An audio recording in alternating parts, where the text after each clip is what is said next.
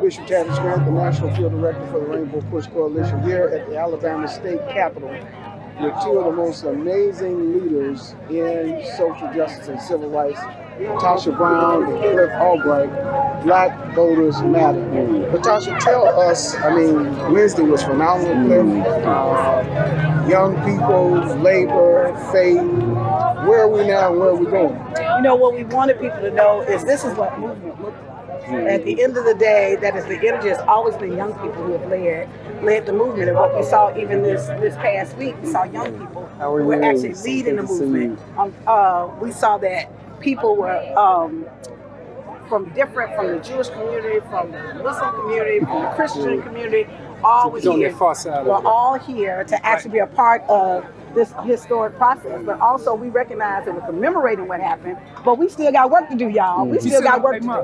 Cliff, we're talking about a contract to disseminate across the country, mobilize, galvanize, and organize. Talk a little bit about that. Yeah, we got two things. We got a contract, that a voting rights contract that we want elected officials or candidates that are running for office at the federal level, especially at the Senate level, right? Because we're not going to go around trying to mobilize black folks and saying, you know, yeah, when we win these seats, we can get some voting rights. And they say, well, we were supposed to get that last time, right? How we know this is going to be different? We got to be able to say, because we got a voting rights contract, we got a pledge from these candidates where we're laying out 4 or 5 different bills. John Lewis Voting Rights Act, For the People Act, filibuster reform, DC statehood, right? Don't sleep on DC statehood. They got to commit to that up front if they want our votes, right? That's what we didn't have with Manchin. That's why he went up there and acted a fool. We didn't have that with Selma. That's why she went there and acted a fool.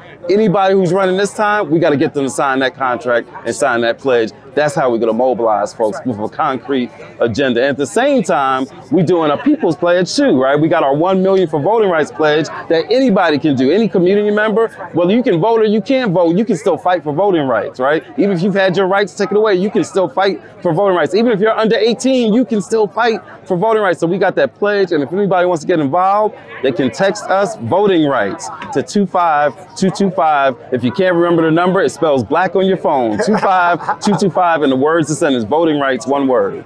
Black voters matter, black people matter. This is a great time, a historic time. Reverend Jesse Jackson, Al Sharpton, Reverend Mark Thompson, so many who are here at the state capitol, marching since Sunday. Let's talk about the vice president being here for Bloody Sunday. The VP came to Selma on Bloody Sunday. There were also 5 cabinet members. And so what we're saying and lifted up, we're happy in this moment to join us. It was historic. I mean, it's part of the work that was done here that opened up the path for there to be a woman, for there to be a black woman, for there to be a woman of color. And so in that space, we want to remind people that we got to keep pushing forward. And in this region, we're hoping that we will continue to see the kind of support for this region, that this isn't just an event, that we really recognize that the roots of our resistance and our struggle is here. And so we have a responsibility to line up and build our power, to take care of our folks, and really recognize that voting rights is connected to economic justice rights. And so this is an area that's been deeply, deeply underinvested. And so what we want to see is we really want to be able to lift up and see this area, the Black Belt region, and everywhere that black folks live, everywhere that people live, that we have enough resources in this country to make sure that every single person has a home, that every single child has access to quality education, that every single human being in this nation gets access to health care. That is what we're fighting for. That's right. You all see now why I said what I said. LaTosha Brown, Cliff Albright, black voters matter, black people matter, we are keeping hope alive.